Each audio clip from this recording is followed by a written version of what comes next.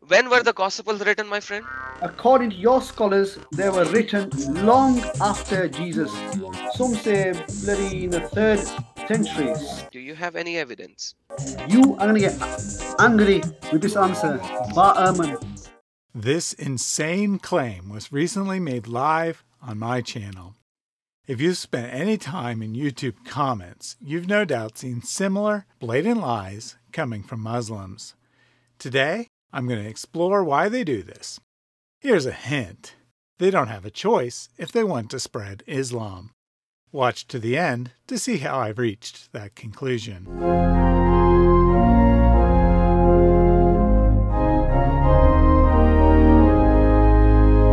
Welcome back to Reasoned Answers, the channel devoted to careful exploration of theological issues, especially related to Islamic-Christian relations.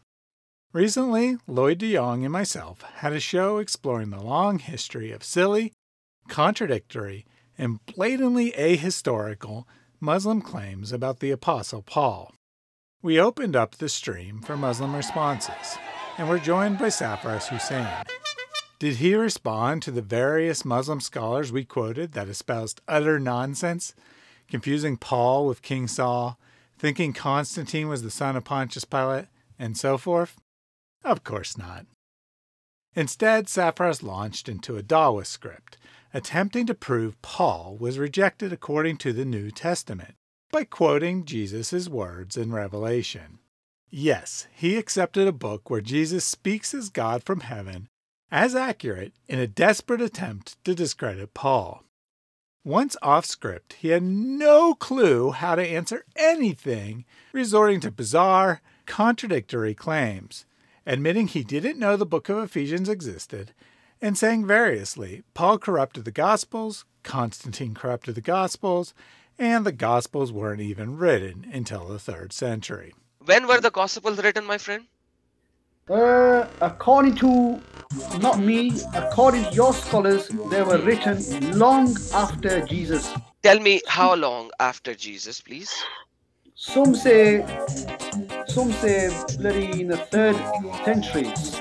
May I ask you to give me a reference where somebody says, who is my scholar supposedly, that the Gospels were written in the 3rd century. Do you have any evidence? You are going to get angry with this answer. But What did Ward Ehrman said? Please tell me. he's saying earliest Gospels that were found is about 3rd century. When asked where Ehrman made that claim, he had no answer. Wait, I have to go onto the YouTube. I've watched all videos. I watched them all. I said article. Do you know the difference between article? His article. He writes articles. What do you mean by that? He's written books on this. Where is which book says that? Oh my god, they have got the internet now. Oh my god. Mate, he's written Use the books. internet! He's written books. Which on one? this. Yeah? Which one? Oh my god. Which one? Oh my Why? word. Oh my word! Oh my word! When pushed, he pretended to have internet issues, consulted with a friend, and eventually came back with a more specific, but equally insane claim. Ehrman in his book called Forged. He's wrote a book. Sarfraz, which page should we go to see what you are claiming? Mate, I've not got the book on me. If I had a book on me, I would have. Sarfraz, we are going to find the book for you. Tell us which page should we go to on that book? I've got no page, but I've read an interview So of you his. are lying. Mate, he's written a book called Forged, which proves that the 4 Gospels are unknown authors and they were written centuries after. In response, I issued the following challenge.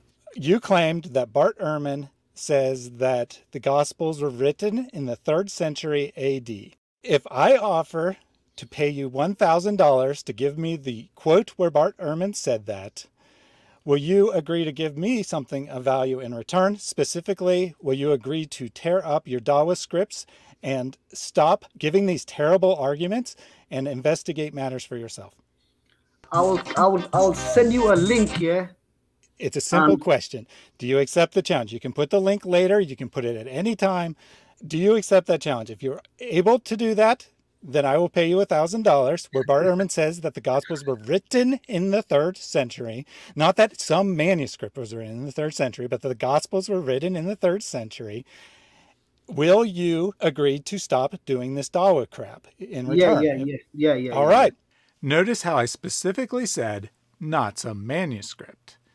It didn't take long after the stream ended for Safaraz to post the following comment. Here you go, reasoned answers.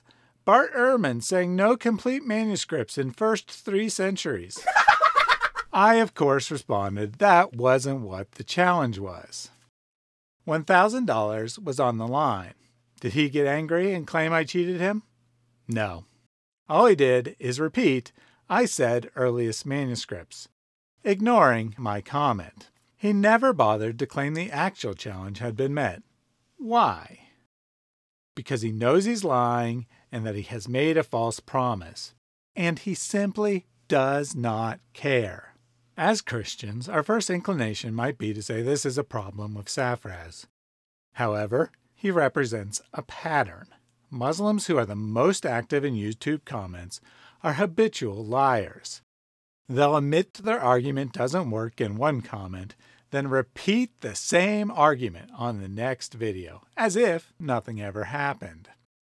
Now, I want to be perfectly clear here. I'm not suggesting all or even most Muslims lie.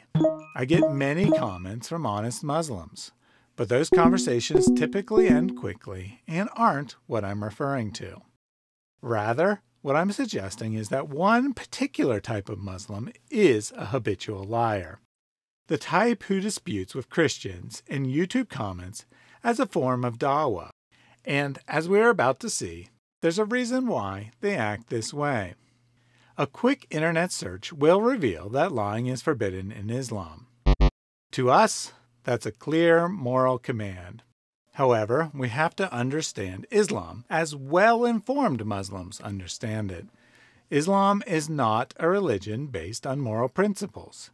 It's a religion based on rules. Or put differently, a religion of laws and lawyers. The Quran is not the ultimate authority in Islam. The scholarly consensus, that is the opinion of the lawyers, on how to interpret the Quran and the Sunnah is the ultimate authority. Wow. As such, we need to turn to the legal, or sharia, guides to understand Islam. Let's take a look at what Reliance of the Traveler, the most popular such manual, states on lying. Primary texts from the Quran and Sunnah that it is unlawful to lie are both numerous and intersubstantiative, it being among the ugliest sins and most disgusting faults. Because of the scholarly consensus of the Ummah, it is prohibited. Well, there you go. Lying is prohibited. Case closed. Well, no. Remember, Islam is a system of laws, and laws have exceptions. The thought concludes, our only concern here being to explain the exceptions to what is considered lying and apprise of the details. In Islam, lying is prohibited, except when it isn't. Reliance continues. The Prophet did not permit untruth in anything people say, except for 3 things: war, settling disagreements, and a man talking with his wife, or she with him. This is an explicit statement that lying is sometimes permissible for a given interest, scholars having established criteria defining what types of it are lawful. Reliance interprets this statement generally, and I think they are correct. In Islam, Muslims are always at war with non-Muslims, so that covers the first group. The second covers Muslim acquaintances, and the third, family. If lying achieves a good end, tricking non-Muslims or smoothing over a relationship, it is a good thing to do. The end justifies the means. Furthermore, Reliance explains that it isn't the intention of the speaker that matters, but rather the technicalities of what is said. It is religiously more precautionary in all such cases to employ words that give misleading impression, meaning to intend by one's words something that is literally true, in respect to which one is not lying, while the outward purport of the words deceives the hearer. In Islam, deceptive speech isn't lying, because everything is based on legal technicalities, not moral precepts. Non-Muslims will never understand Islam until they realize such legalistic thinking is a core difference between how they perceive morality and how Islam does. No doubt, the average Muslim is not directly aware of these rulings, but the kind of Muslim deep into dawah surely does know. They are certainly in disagreement with Christians and usually view themselves at war as well. So lying becomes permissible in their minds. And just to be safe, they'll word their posts so they can, in their mind, say the words are technically true, even though a natural reading conveys a different, false meaning. But actually, it gets worse. Reliance explains. If something is obtainable through both telling the truth and lying, it is unlawful to accomplish it through lying, because there is no need for it. When it is possible to achieve such an aim by lying, but not by telling the truth, it is permissible to lie if attaining the goal is permissible, and obligatory to lie if the goal is obligatory. So, lying is not just permissible, but obligatory if the outcome is obligatory and truth won't accomplish the desired end. Is it obligatory for Muslims to wage war on non-Muslims? Yes. Yes. Is it obligatory for Muslims to give dawah? Yes. Yes. Is it obligatory to continue until all the world has converted to Islam, or at least agreed to acknowledge their inferiority and live as subjugated people? Yes. Yes. Yes. So the end is obligatory. But how can Muslims accomplish that end? Can they convince anyone to convert to Islam by telling the truth? Absolutely not. Islam is morally depraved and intellectually bankrupt. The only possible way to get an average person to convert is to trick them. Lie about magical preservation of the Quran. Lie about scientific miracles. Lie about women's rights. Lie about being peaceful. Lie about Muhammad. Lie about what the Quran and Sunnah say. Or best of all, lie about what Christianity teaches and avoid talking about Islam at all. The dawagandists, the sophisticated ones anyway, know exactly what they're doing. They are attempting to accomplish the end by whatever means are necessary, and are following the sharia guidance on obligatory lying.